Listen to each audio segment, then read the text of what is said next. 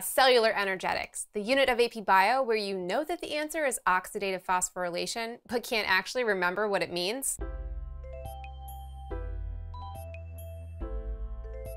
If you're looking for the Unit 3 summary video, it's inside the Ultimate Review Packet. It's still completely free to watch, but I don't want to totally leave you hanging. So here's a short clip from the summary video.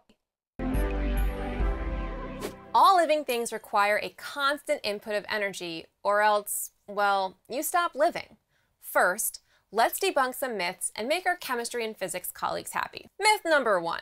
Energy is released when bonds are broken. Truth, breaking bonds requires energy. But the emphasis needs to be on the remaining energy of the products. Are they at a lower energy state or higher than the reactants? It's important to note that the difference in energy from reactants to products remains the same in a catalyzed versus uncatalyzed reaction. Thanks for watching, and I'll see you next recap.